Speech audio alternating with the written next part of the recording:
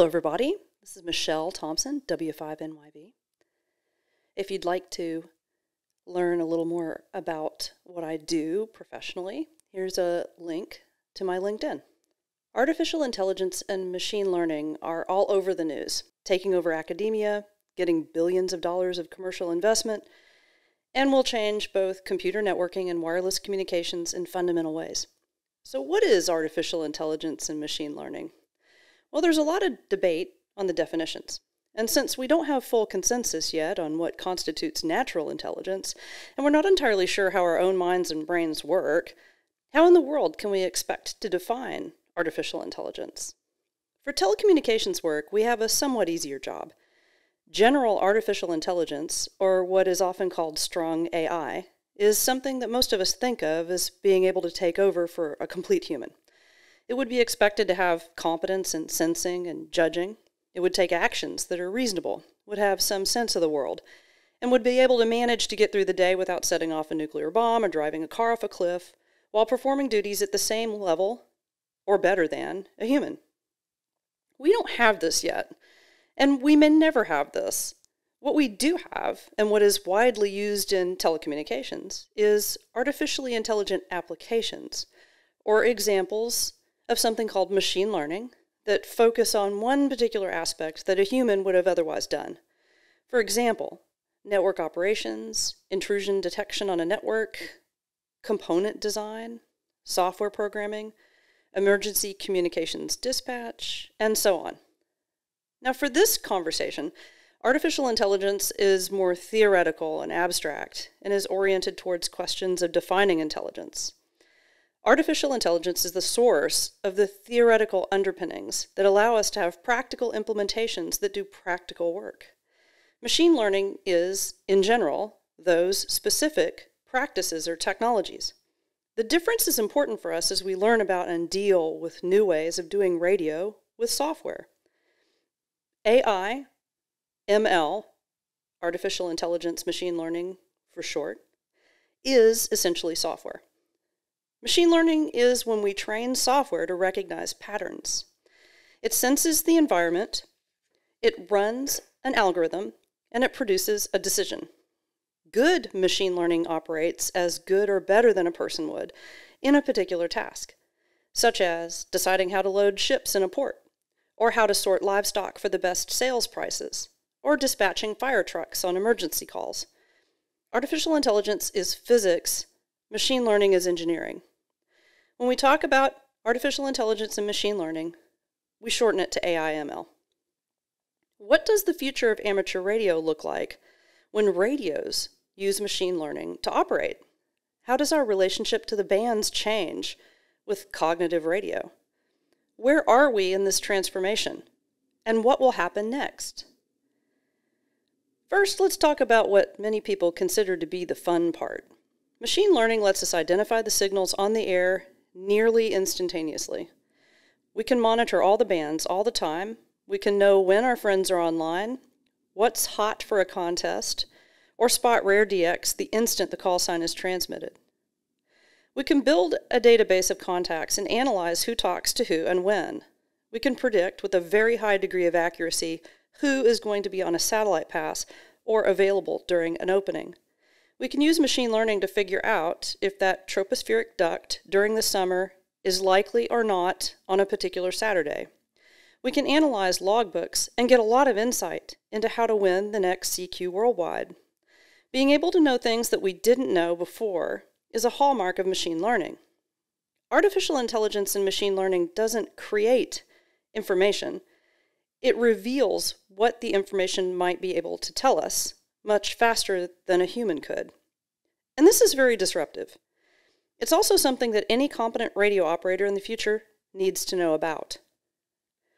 We're accustomed to a world where frequency privileges for the various radio services are coordinated like real estate. We're given permission to build our systems on stretches of bandwidth. Once we're there, we usually end up with something that looks a lot like land ownership. The property limits are set down and our access is described with a set of rules that cover things like channelization, power limits, interference constraints, and so on. When you look at a frequency allocation chart, It looks very much like a densely packed urban landscape with lots of mixed-use development. But bandwidth isn't dirt. The systems that we build aren't permanent in terms of their radio frequencies at all. The capital expenditures for towers and base stations and receiver handsets and radios and so on are certainly expensive and quite often involve actual real estate investment, sometimes very contentiously if you've ever been involved in a dispute over tower placement. But the signals broadcast over the airwaves are completely ephemeral.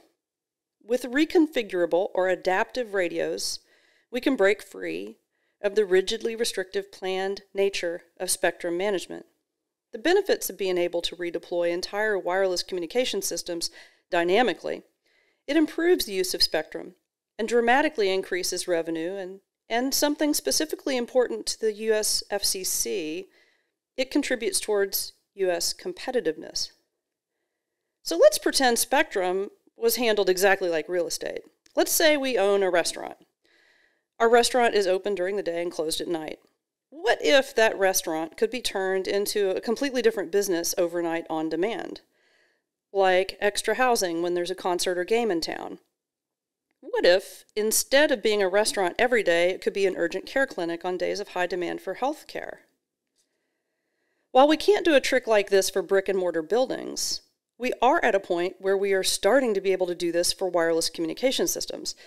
And artificial intelligence and machine learning is a central enabling technology for adaptive telecommunications. AI/ML will be at least as disruptive a technology as the transistor. It's here to stay, and amateur radio will be affected. There will be positive effects and negative effects.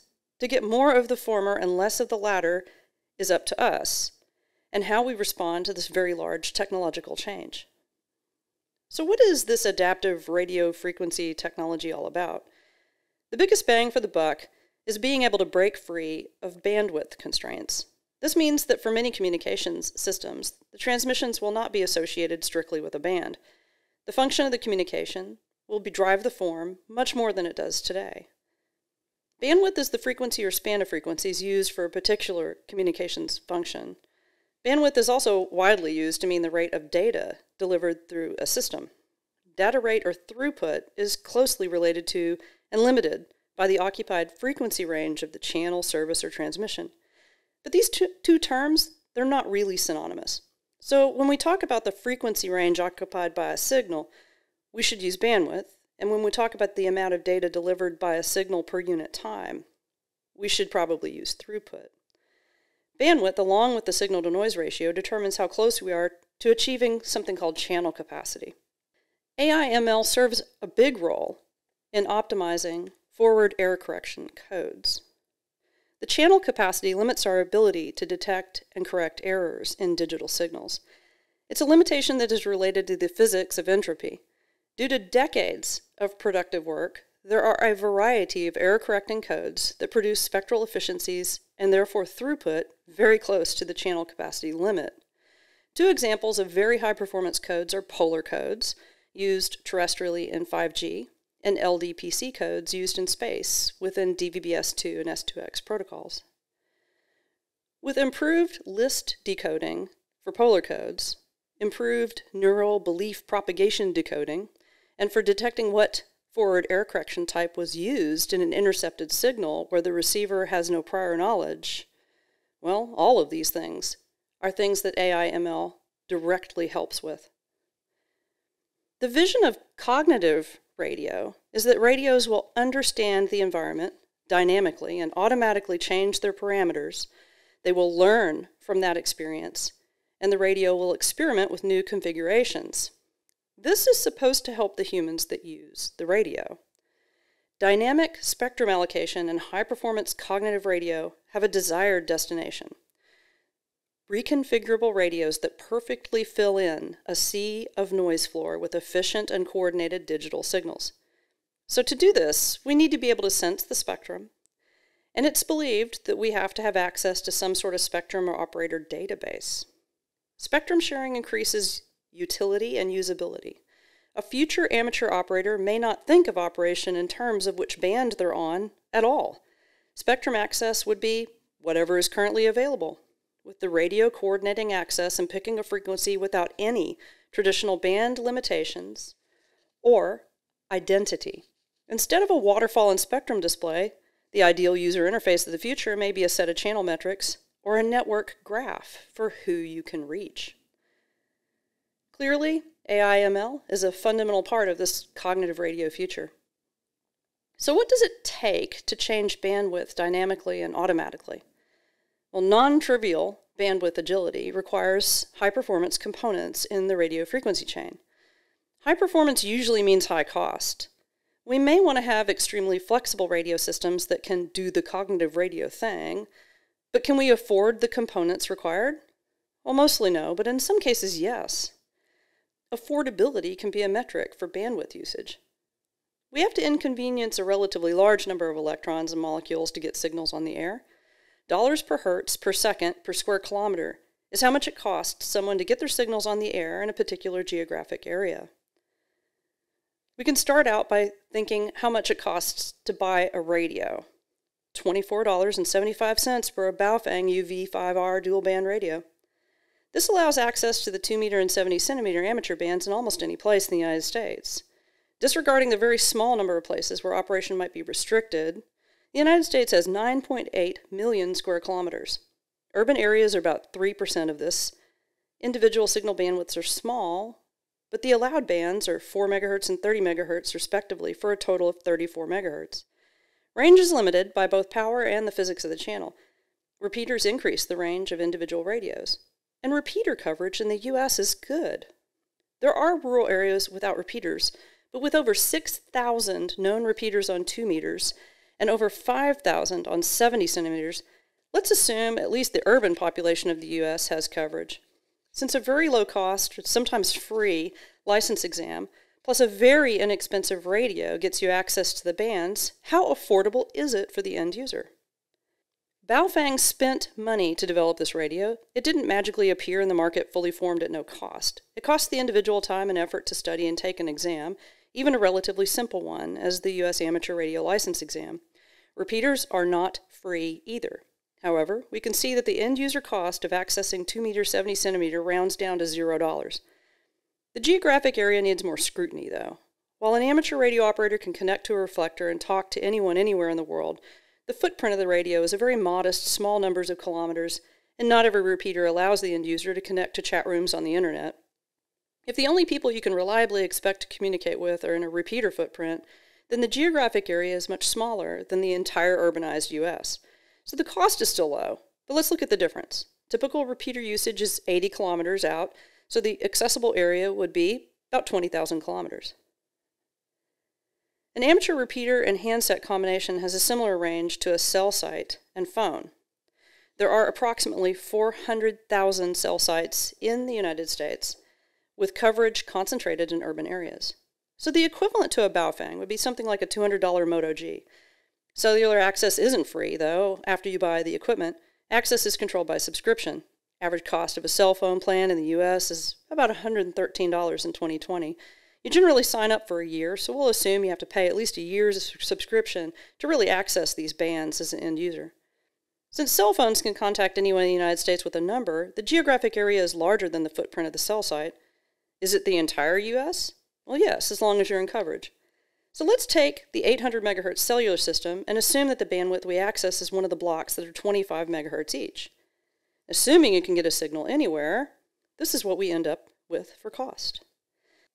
So what does all this mean? Well, the costs to the end user to access the airwaves in the United States are very low for both commercial and non-commercial services. Geographic reach through networking is the biggest capability difference between the two examples above. Can an end user call an arbitrary person by accessing the airwaves in the United States? Yes, with cellular voice. Contacting an arbitrary person outside of VHF-UHF amateur radio is rare but not impossible. The capability is an optional extra on some repeater systems. So what do we have established here? We have a metric for the current planned fixed spectrum allocation style regulatory environment. We can calculate end user costs for bandwidth and throughput access in the United States, and it's pretty low. End users will most likely be expected to pay more in the future to access bandwidth more efficiently. AI/ML lets regulators raise expectations on our receivers as well as our transmitters. If we want the ability to control bandwidth to adapt to channel or market conditions, then we have to have better components. AI/ML can and does attack and address the component performance problem, and it's doing it today, mostly in the commercial sector. AI/ML serves a role in component design with lower power consumption and higher component performance as typical objectives. While licensed bandwidths are fixed, the actual used bandwidth is often dynamic. LTE and 5G air interfaces are basically a dynamic process of optimally assigning resources across frequency and time. Scheduler algorithms could be the playground of AI/ML to serve the same throughput with less resources and let the system be more supportive of different traffic models and use cases. That way, the same licensee may also operate in varying numbers of fixed licenses across the spectrum. So incorporating AI and ML in shared spectrum regimes and/or unlicensed spectrum could be the key in making the applicable use cases commercially viable. In Citizens Broadband Radio Service, for example, there is a part of the S-band allocated to general authorized access, divided in quantized, fixed bandwidths. There's currently no mandate to coordinate their operation for coexistence. A centrally managed AI/ML could drastically improve their penetration, especially relevant to private 5G, Industry 4.0, and IoT. This makes it easier to share the spectrum with services like amateur radio. Amateur radio operators already do this, with a typical operator finding an open spot, calling CQ, or tuning around and finding someone to call. The bands are not usually crowded enough to have the same incentive for coordinating calls, with some possible exceptions like busy FT8 and contest weekends. AI/ML operational assistance within existing LTE and 5G and CBRS systems can provide affordable benefits to the commercial sector. AI/ML operational assistance for amateur radio is highly situational. The technical debt incurred with fully flexible AI/ML generated radio architectures can exceed what any company or country or individual for sure can afford. We can get into plenty of trouble even without letting AI/ML help us design communication systems.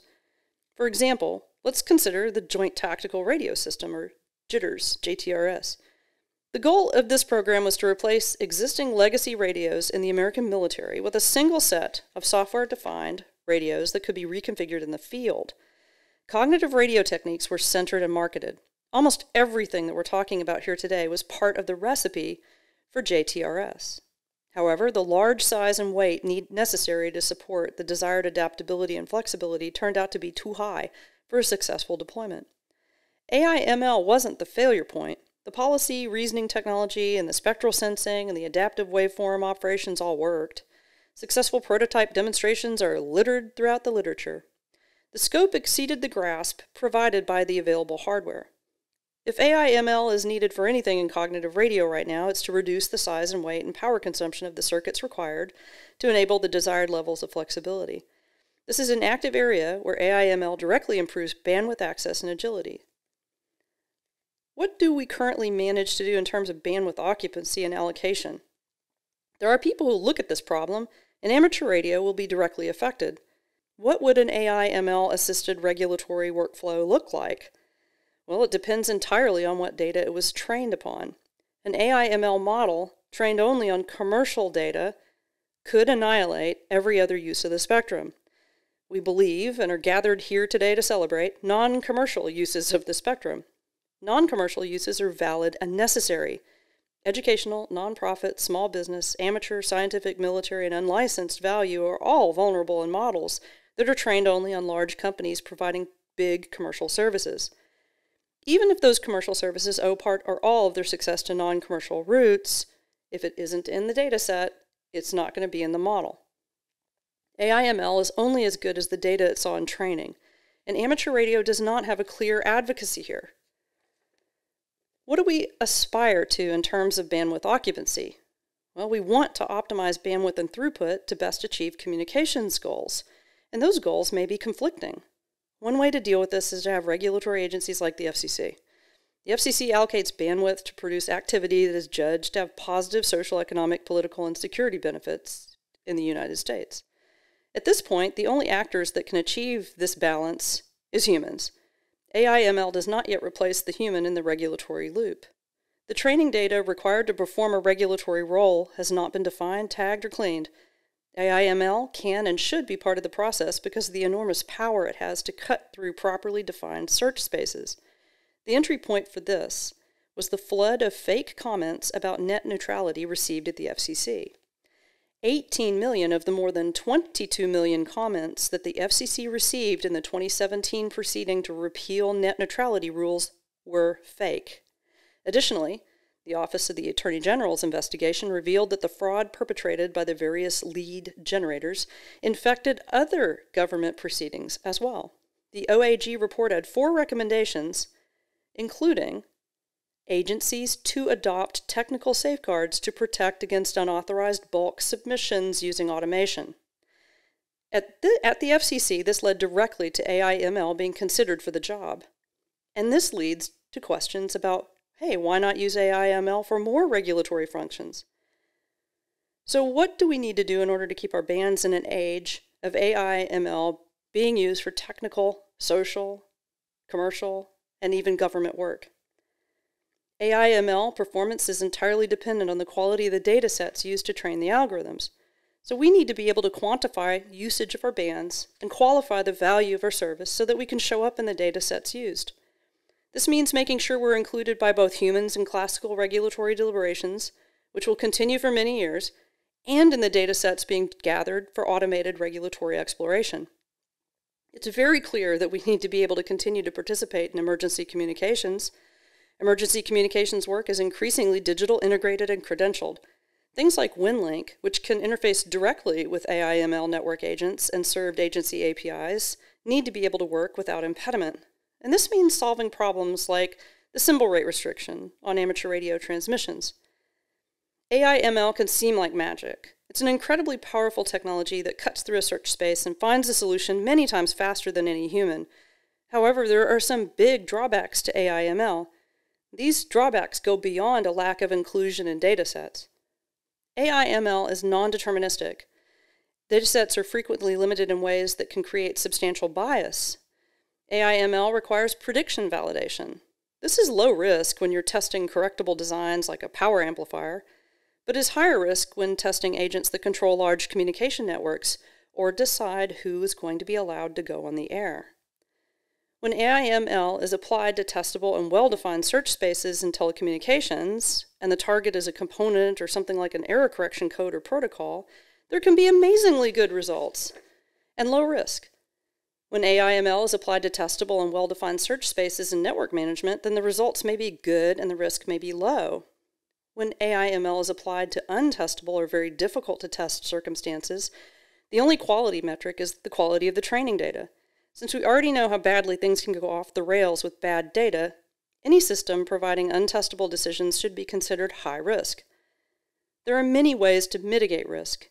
You can get insurance to pay for potential damage. You can keep humans in the loop. You can have the equivalent of automatic limit switches in the deployed environment, and so on. The technical complexity to mitigate risk adds on top of what may be a substantial technical investment already to train and deploy an AI/ML system. So liability discussions alone may make an AI/ML system too expensive to deploy. AI/ML in the regulatory loop feels like it breaks a rule. We expect to be able to know when we're being ruled by a machine, and we expect to be able to have some sort of appeal, but those rights are not yet guaranteed to you. In a future world where all the commercial communications, including emergency communications, might be advanced or complex AI/ML assisted waveforms that all sound like noise and maximize revenue, where does something like FM narrowband voice fit in? It actually fits in very well, or it can. The future of amateur radio may look exactly like it looks today. Our signals would simply be avoided by the automated radios that direct all the other traffic around us. The only thing we'd hear in terms of interference would be a minor rise in the noise floor. This isn't a terrible outcome for the hobby. It is the equivalent of amateur radio being declared a national park or nature preserve, but it would tend to cut off amateur radio from the dominant experimental path in wireless communications.